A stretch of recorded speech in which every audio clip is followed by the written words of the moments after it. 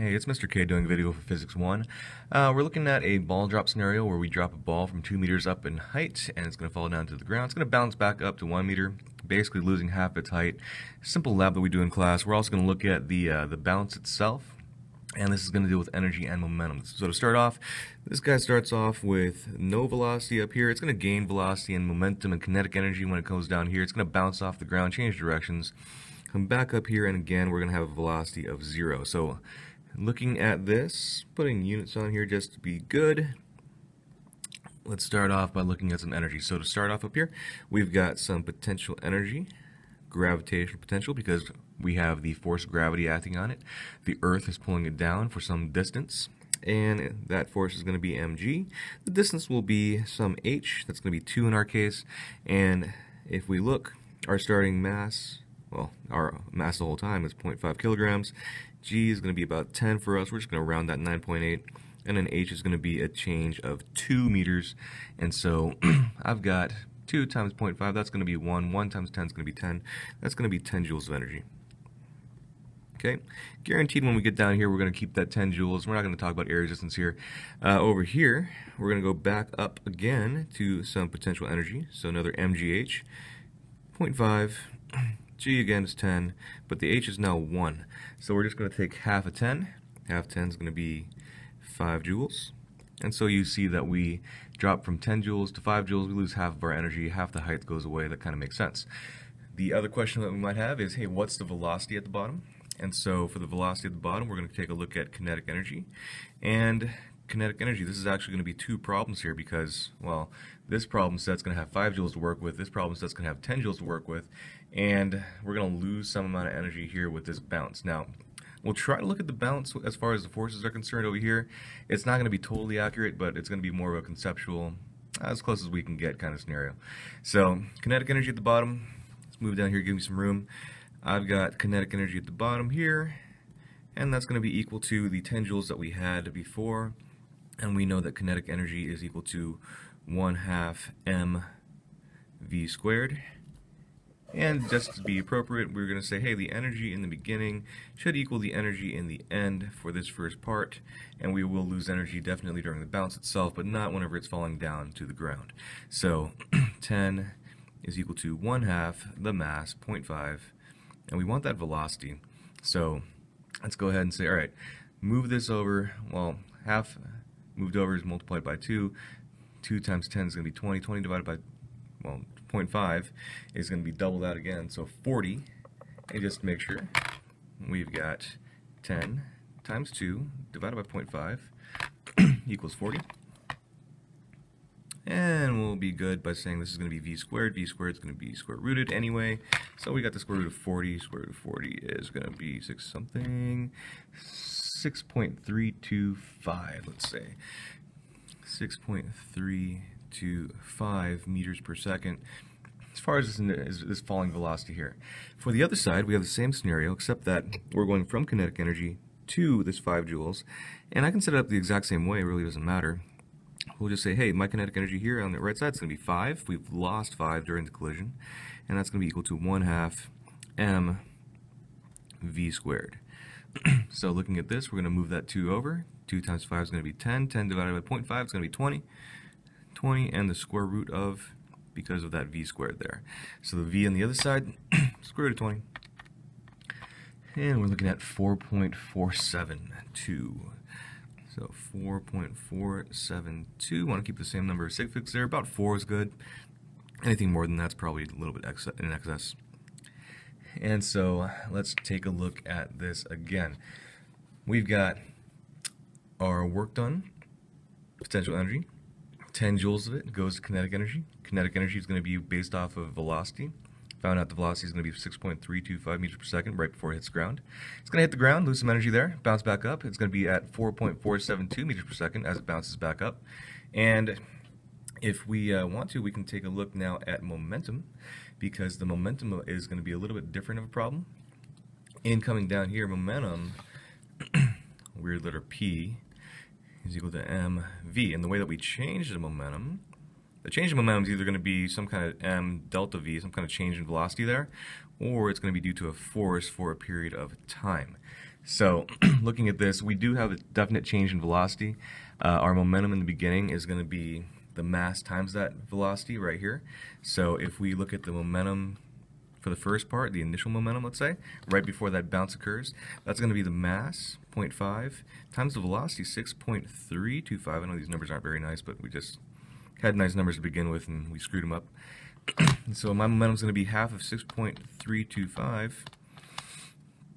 and that's going to be 3.1625. And momentum does not really have a nice unit. It's going to be kilograms meters per second, mass times velocity.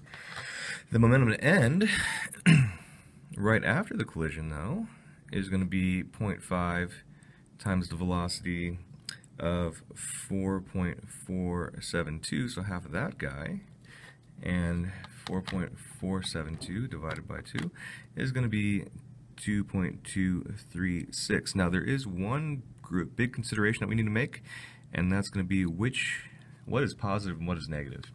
And so since we come in going down, go out, going up, I'm just going to say that the beginning is going to be our positive one, and our outgoing is going to be our negative one. We switch directions.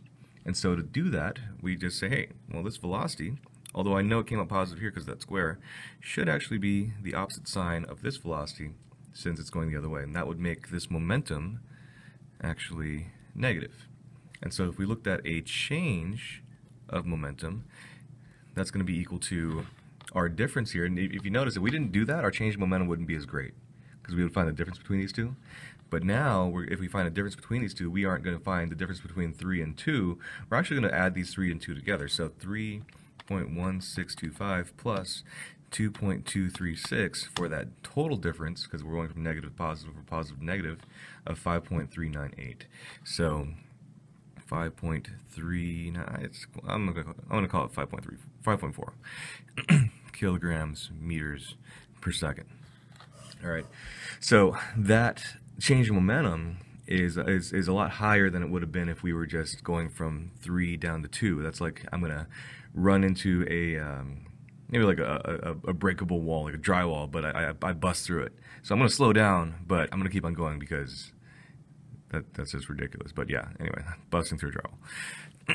Looking at the other definition for momentum, if we did consider that the time of the bounce was 0.08 seconds, we can actually try to find the average force there.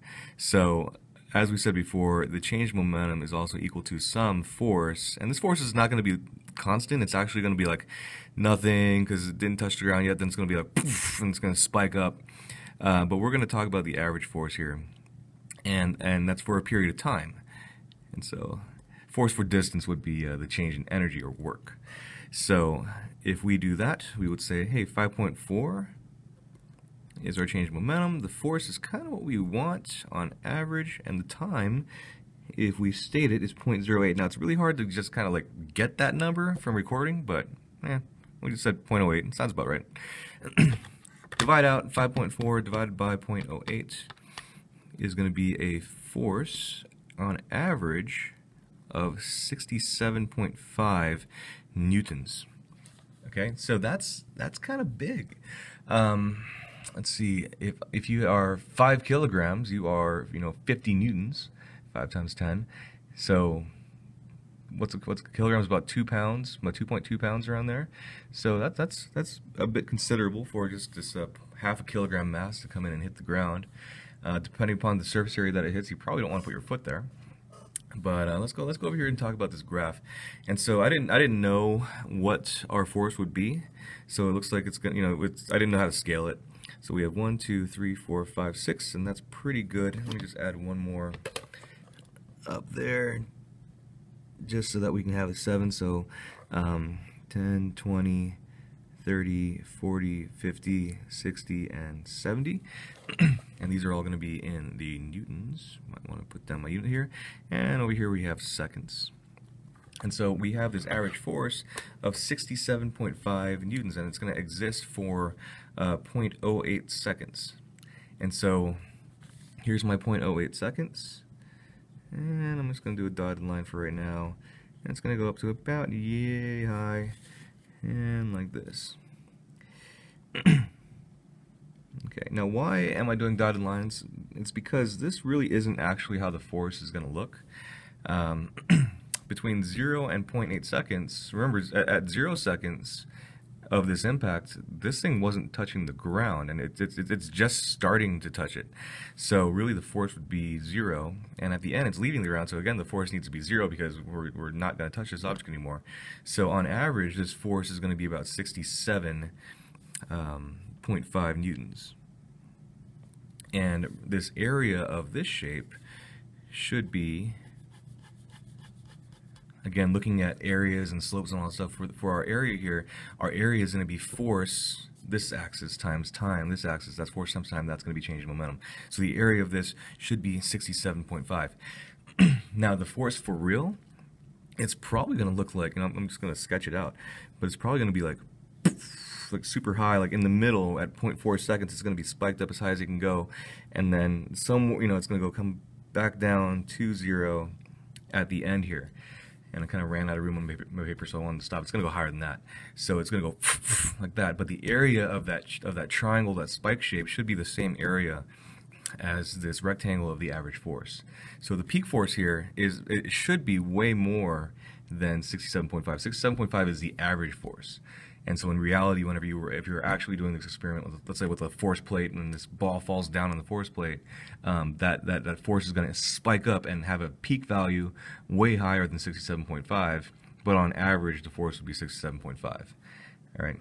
So looking at that, if you were able to find out the area of this spike, that should be the same area as this rectangle, and that would be the impulse graph, the change in momentum, the impulse of this. And that's either going to be force for a period of time, or it's going to be some mass times velocity change in this case.